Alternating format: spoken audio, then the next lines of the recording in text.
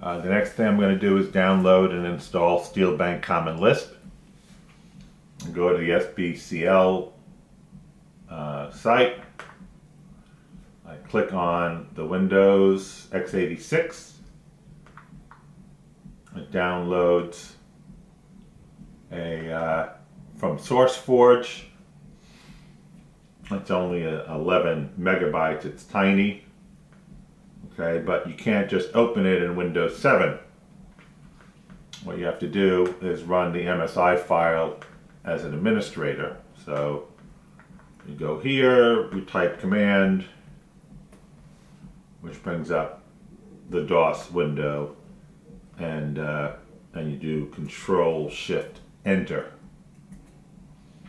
And then it says OK to run as administrator. Yes. And then CD to your downloads.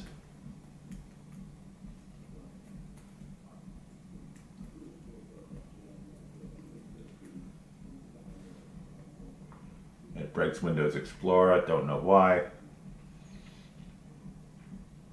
And then I'm going to run the sbcl MSI file.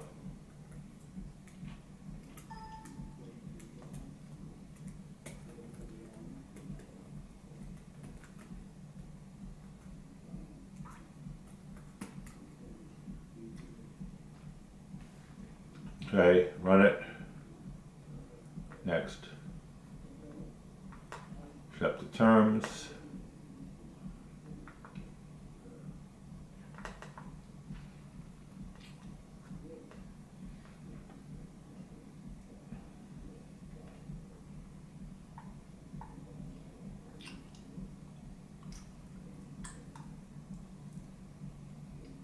So it seems to have finished.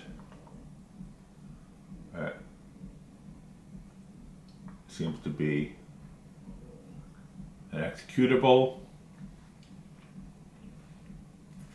and I could see, does it work?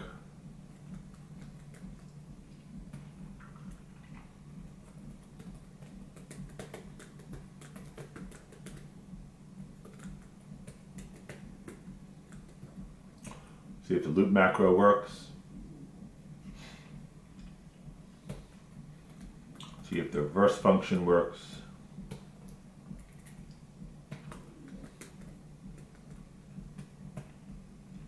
Yep, all looks good. Now,